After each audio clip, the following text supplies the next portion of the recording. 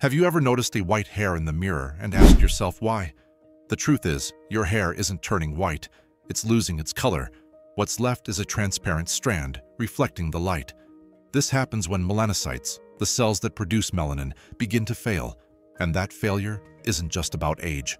Around 35, the process usually starts, but for many, it begins much earlier.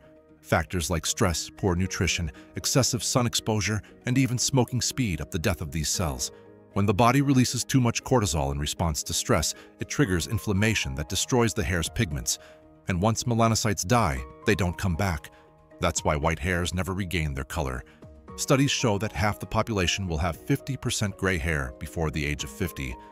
But that number isn't a rule. Some start at 20. Every white hair carries a story of stress, genetics, or internal collapse. It's a sign that something inside you has already changed. Follow World Depths for more content like this, and tell us in the comments, do you already have white hairs? At what age did they start?